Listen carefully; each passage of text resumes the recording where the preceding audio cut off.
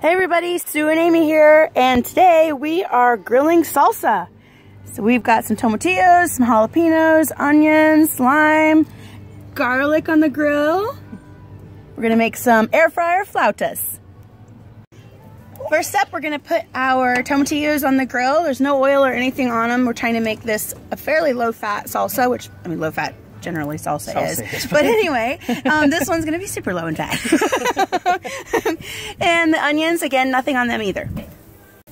So we've got everything on the grill. We've got our garlic, onions, tomatillos, jalapenos, and our limes. We like to grill the limes because it brings out a special sweetness in them that's really good. It gets a little caramelized on the ends. So we're just going to be rotating everything around on the grill to get charred on all sides. And by the way, if you've never had white onions on the grill, they're delicious. Just as they are, so yummy. You've got to try it. Look at those juices. Yum. Okay, so we're just pulling some things off of the grill that are done already. It's taking about 5 minutes, and I tell you what, it's a good thing we don't have Jen in the house, because I would have a grilled lime and gin and tonic tonight. So we got everything off, and check out the char on these jalapenos. And for anybody who's a new griller out there, it's a great idea that once you're done grilling and your grill's still hot, to go ahead and wipe it down real quick with one of these grill brushes. Just gets the food off easier, and it makes it nice the next time you come along. Okay, now for the hard part. Not really, this is so easy. Just dump your tomatillos in. Onions. Garlic. Our jalapenos. We gotta cut the stems off that first. We got our tomatillos, our onions, adding our jalapenos, that grilled lime juice. Yum, I'm gonna have a gin tonic, I know it.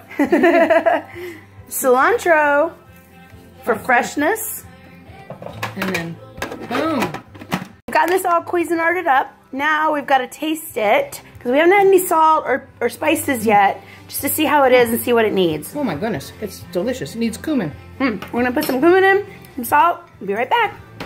So we went ahead and added some salt and cumin. And a little more lime juice. A little more lime juice, and we're just gonna blend this up. And by the way, if you don't have a food processor, you could totally put this in a blender.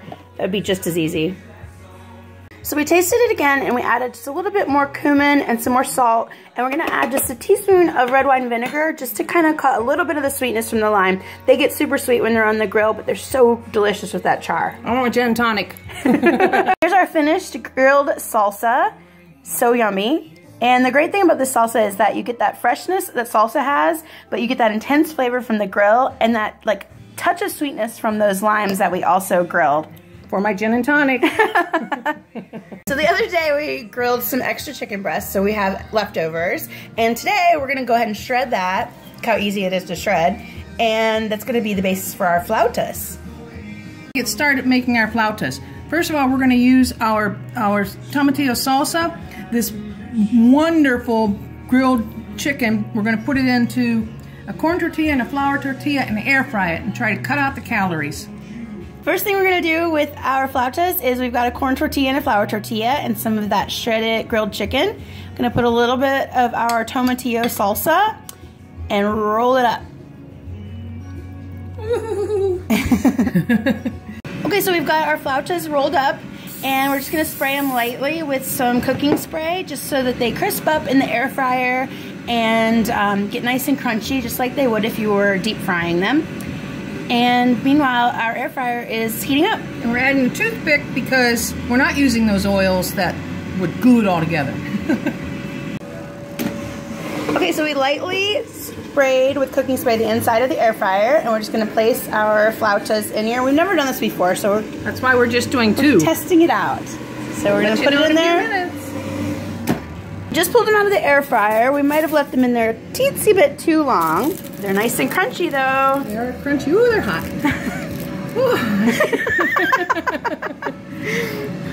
Yum. Look pretty good. I'm gonna taste it.